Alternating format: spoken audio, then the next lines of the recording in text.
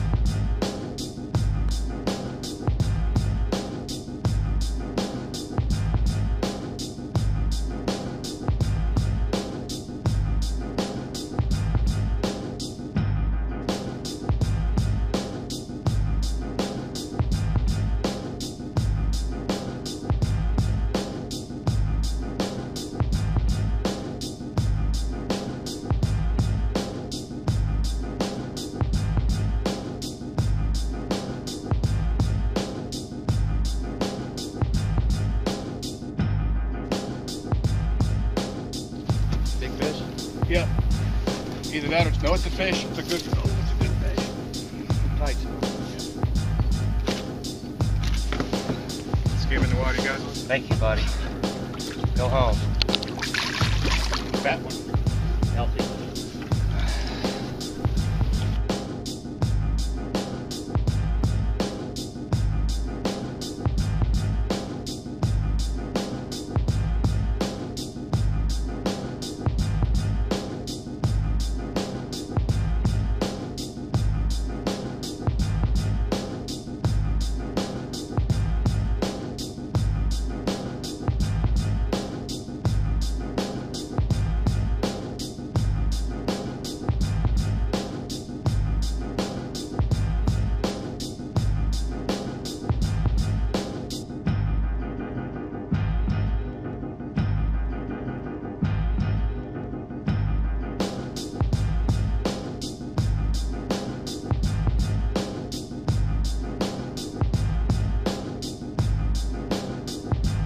Big trigger for muskies is the push of water that's created and that turn or change of direction. The more of the diversion of water that's created in the fly, the more the fly is going to swim.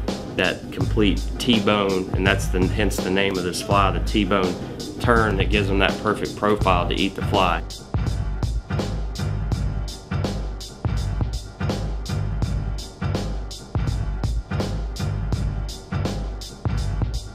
So an important part of this whole deal is you have to take a lighter and you need to singe the ends here.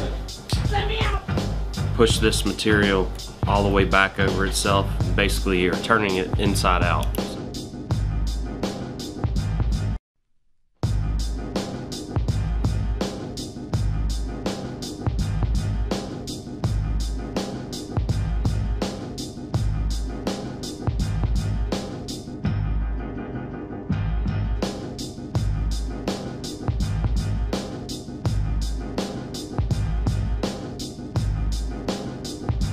What I've done here is I've created a dam of flex cord, and then I'm going to have a big bump of thread about an 1/8 inch or so in front of this flex cord and creating this valley where the bucktail is going to set and spin around the dam or the spreader.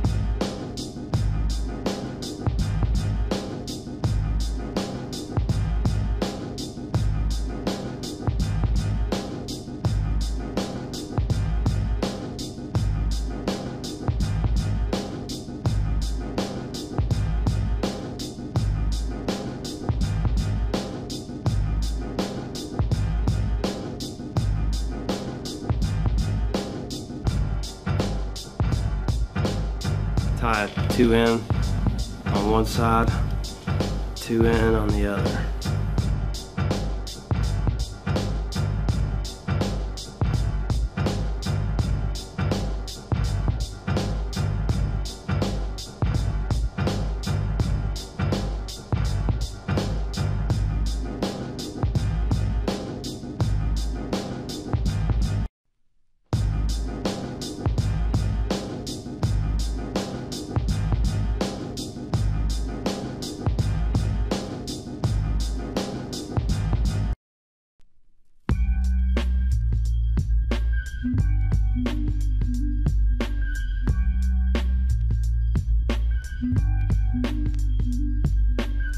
Is it a side-to-side glide type motion to it? It is. You know, with the long tail and the head pushing the water out, one of the things is it's coming at you, it'll swim, which is what they want to see when they're tracking it. If you speed it up quickly and stop the strip, it will always turn either left or right. They're always looking for the perfect opportunity to kill something.